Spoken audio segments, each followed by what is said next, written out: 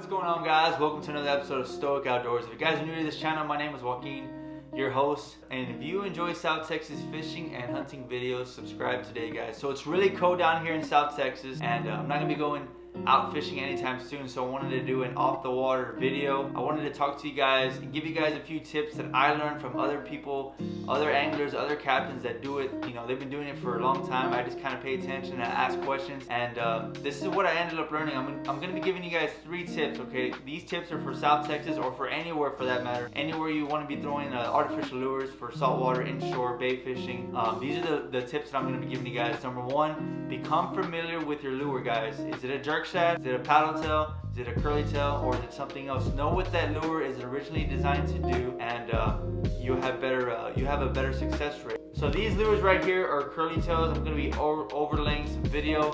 What that means is at the back of the lure right here, the tails, they curl, right? That's what they're called, curly tails. So whenever you're working these bad boys, you can work them a different variety of ways. You can work them reeling them in a steady retrieve. You can give them a couple jerks, a couple pauses. You can keep your rod tip up. You can keep your rod tip down. What I like to do is whenever it's shallow, I want to keep my rod tip up to keep it out of the grass, and I want to give it a couple pops, let it sit, so the curly tail will flutter going down. Pop it up, let it sit, let it flutter going all the way down. Or I've even done it where you're sight casting, you see some redfish, so you throw it right at them, you just do a straight retrieve, and the redfish will bite. So curly tail, you gotta know what type of lure you have. Curly tail, right? These are jerk shads. I'm pretty sure everyone knows what goat are. I'm pretty sure everyone has seen a goat package like at Walmart or at Academy. So these are jerk shads. Now these are not intended to work the same way as a curly tail. So these you want to kind of give them a jerk. That's what they're called, jerk shad. You want to jerk, pause, let them sit, jerk, pause, let them sit. Keep your rod tip up or down, whichever one you want. And that's what they're intended to do. They're jerk shad. Another type of lure, a paddle tail.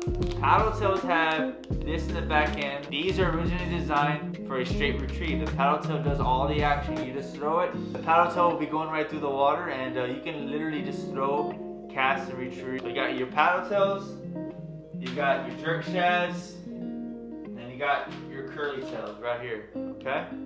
Number 2, you want to match your lure for the water clarity, okay? Is it clear? Is it a deeper water? Is the water stained? Has it been raining? Is it windy? All that plays a factor in the color that you're going to be throwing. Shallow water, clear water, I like throwing a more natural color. I like throwing more of a white, gold flakes.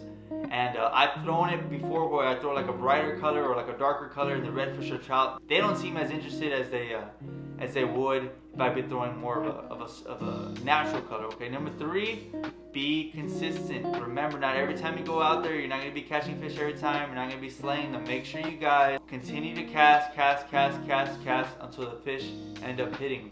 Quick recap, guys. Number 1, know what the lure is originally designed to do. Number 2, make sure you guys throw the right color for the water clarity. Sunny, has it been raining? Is the water dirty? Is the water murky? All that plays a factor into what color I like to throw, okay? Stay resilient, be stoic in your approach, and you guys will be very, very successful, guys. So that's gonna be the end of the video, guys. Make sure you guys subscribe today. It's free, it doesn't charge you guys anything. It just means that you guys have been enjoying the videos. Once I get to 2,000 subscribers, I'm gonna be doing a really, really big giveaway, so I really appreciate everyone that has subscribed. Make sure you guys stay tuned for the next episode of Stoic Outdoors, and I'll see you guys on the next one.